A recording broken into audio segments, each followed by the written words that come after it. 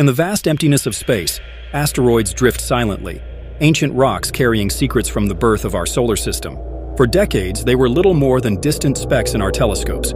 But now, we're getting closer, much closer. NASA's OSIRIS-REx mission made headlines when it journeyed to Bennu, a near-Earth asteroid, to collect samples and bring them home. This was more than just a scientific triumph. It was a rehearsal for something bigger. Could we one day capture an asteroid? Not just study it, but redirect it, harness it, or even mine it. The idea isn't science fiction anymore. NASA's DART mission proved that we can deliberately alter an asteroid's path. In 2022, DART slammed into Dimorphos, a tiny moonlet orbiting a larger asteroid, and successfully nudged its orbit. A small but historic step in planetary defense. This isn't just about avoiding a doomsday collision. It's about mastering control over these space rocks.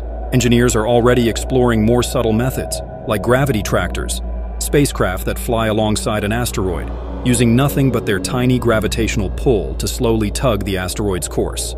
Imagine the patience, years of quiet, invisible pulling to steer a mountain in space. Other concepts like attaching giant tethers or even wrapping the asteroid in a reflective material to use sunlight's pressure are on the table. Each idea brings us closer to a future where we don't just fear asteroids, we use them. And why would we want to? Because asteroids are treasure troves. Many are packed with rare metals, water ice, and other resources that could power the space economy of the future.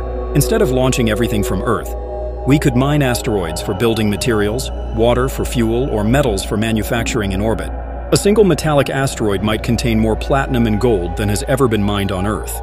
But perhaps the most thrilling part is the bigger picture. Capturing an asteroid wouldn't just mark a technical achievement.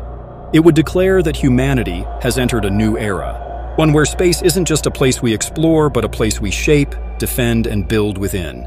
Each mission we send, each experiment we run, brings us closer to that moment when we'll no longer ask, can we capture an asteroid? But rather, which one should we take next?